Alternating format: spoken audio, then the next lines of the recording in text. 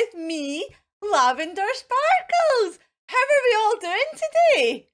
Today, we're going to read another book. It's called Broom on the Broom. Do we all know this one? Yeah. This is another book by Julia Donaldson, and the pictures are done by Axel Scheffler again. So what I'll do, the same as last week, I waved my magic wand earlier on and I've got all the pictures that's going to come up on the screen for you so that you can read along with me. So what I'll do is I will push these magic buttons and let's see if we can get the pictures on the screen. There we go. Can we see them all? Yeah. So there's a front cover. It's called Broom on the Broom by Julia Donaldson. Okay, and then we'll just go... Let's open up the book. See. Right, Broom on the Broom. Act by Julia Donaldson, and the pictures have been done by Axel Scheffler. Let's open up. Can we all see the witch and our wee cat on the broom?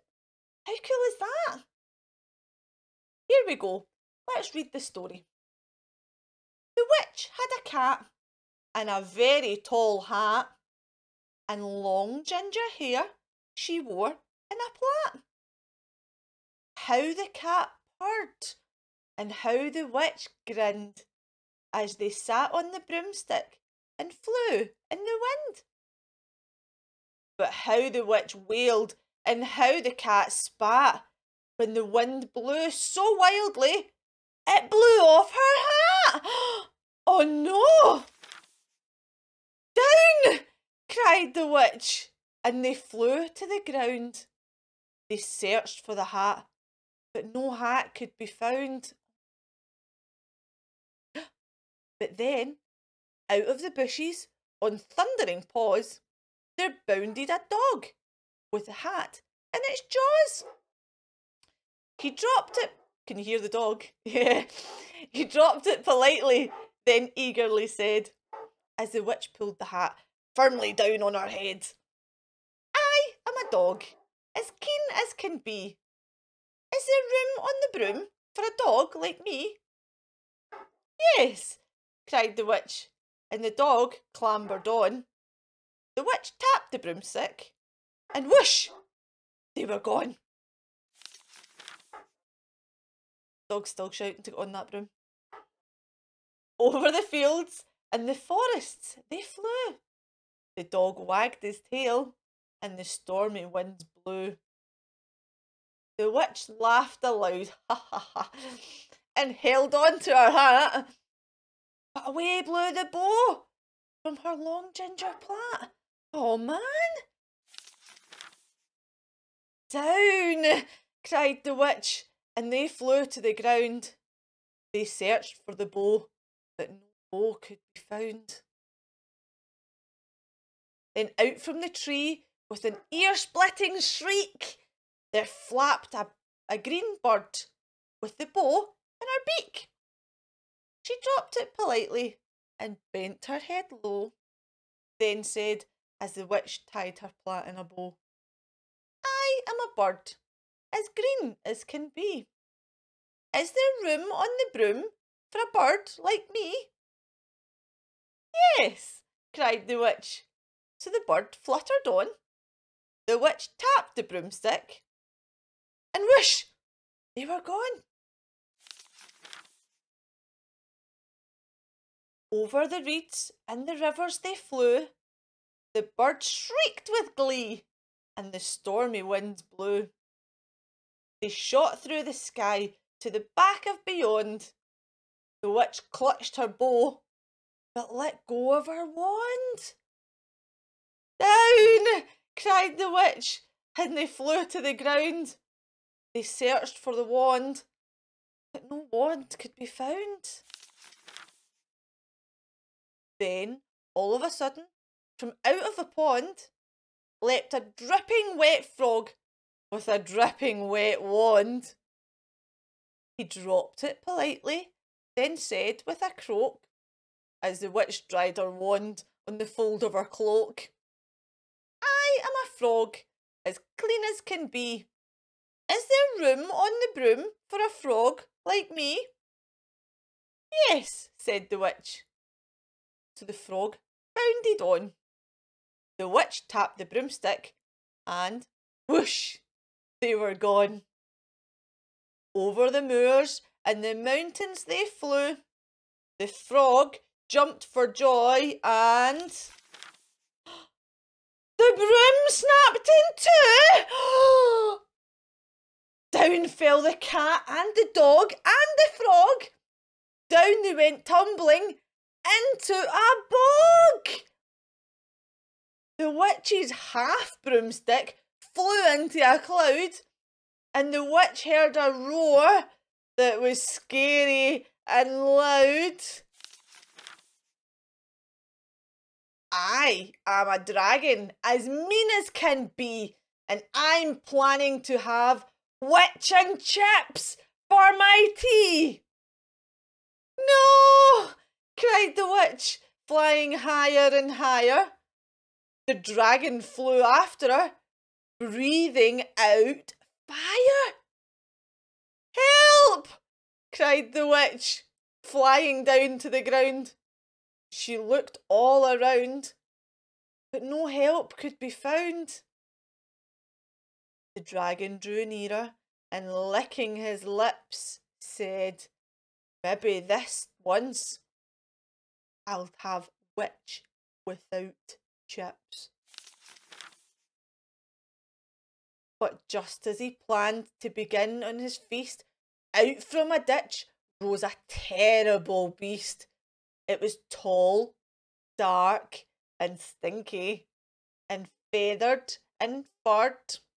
It had 4 frightful heads. It had wings like a bird. And its terrible voice, when it started to speak, was a yowl and a growl and a croak and a shriek. It dripped and it squelched as it strode from the ditch. And it said to the dragon, buzz off, that's my witch. The dragon drew back and he started to shake. I'm sorry, he spluttered. I made a mistake. It's nice to have met you, but now I must fly. And he spread out his wings and was off through the sky. Then down flew the bird and down jumped the frog. Down climbed the cat and whew, said the dog. And thank you, oh thank you, the grateful witch cried. Without you, I'd be in that dragon's inside. Then she filled up her cauldron and said with a grin, find something, everyone, throw something in. So the frog found a lily, the cat found a cone, the bird found a twig, and the dog found a bone. They threw them all in, and the witch stirred them well, and while she was stirring, she muttered a spell. Ziggity, ziggity, zaggity, zoom! Then out rose a truly magnificent broom! Yay! With seats for the witch and the cat and the dog, a nest for the bird, and a shower for the frog. Yes, cried the witch, and they all clambered on. The witch tapped the broomstick and whoosh, they were gone. Look at that wee frog in its shower. How cool is that? Oh, that's the end of that story, boys and girls. Did you like that one? That was a good story. Thank you to all the boys and girls that suggested that last week. That was a good suggestion. If anyone's got any suggestions for books that we can read in the next couple of weeks, get your adults to put them in the comments and we'll look through them and see how many of people's favourites books we can read. Whilst we're doing homeschooling tonight as well, eh? So, I've got another activity that we can try and do this week, boys and girls. Hopefully you'll enjoy this one. The adults might enjoy this one as well, because you get to get involved too. So, in Scotland next week, there's a special celebration, a special day. Does anyone know what it is? Give you a clue. We normally, when we're at school and nursery, sing songs or poems. Anybody think what it might be? Yeah, that's right. It's Burns Day next Monday. Yeah. So because we're not at school or nursery, we're not going to get to do our poems and our recitals. We're not going to have a Burns competition. That's a bit sad, isn't it? Yeah. So, what I thought we could do is we could have a virtual Burns competition. Yeah. So what we can do is we get to find our favourite Scots poem or a Scots song, because there's loads of them. What I think I would like for you to do is do a performance for me and get your adult to video it and then pop it in the comments and we'll go through them all and we're going to announce a winner next week when we do Facebook Live. So you've got all week to practice rather than just in a day. That sound good? Yeah. And I look forward to seeing all of the entries. Rather than doing just a quick Facebook Live, I thought we could do a virtual game today. Yeah. So, some of the adults might give you a row for speaking what we call slang. Adults are nodding their heads. Oh no. So, I want to play a game that's going to test how much Scottish slang you know. So, if I ask all you boys and girls to ston up, do you know what that means? Yep, it means stand up. Stand up, everybody. We're going to play a game. This one's called Ston Up, Sit Down. You can see where I'm going with this. Yeah, so if you ston up, and I'm going to give you some things to do, and I want to see if you know what I mean. Okay, so if I say, put both your arms in the air, what are you going to do? Put both of your arms in the air. You're going to put your hands in the air. Yeah. Well done. Then I'm going to ask you to waggle your fingers. Do you know what that means? You're going to waggle your fingers. Well done. Yeah.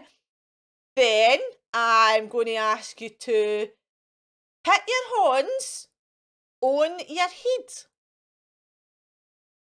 Put your hands on your head. Well done! Are we getting it? Yeah, we're getting the hang of things now.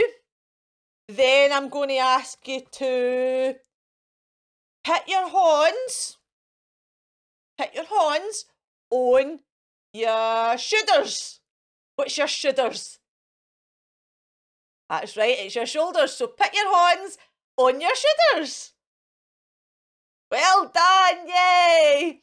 Then I'm going to ask you to touch your toes. What do I mean with touch your toes? That's right, touch your toes. Well done. Then I'm going to ask you to birl about. What does birl about mean? That's right, it means spinning round and round and round. Well done. Then I'm going to ask you to give yourself a good shuggle. What do you think that means? Yeah, you're right. It means give yourself a shuggle. Yeah, well done. And then I'm going to say, put your arms in the air. That's right, put your arms in the air. Put your hands on your head. That's it, hands on your head. Put your hands on your shoulders. Well done! And now I'm going to ask you to sit down. That's it. Fantastic! So we've had a wee bit of game time today. We've had a story today.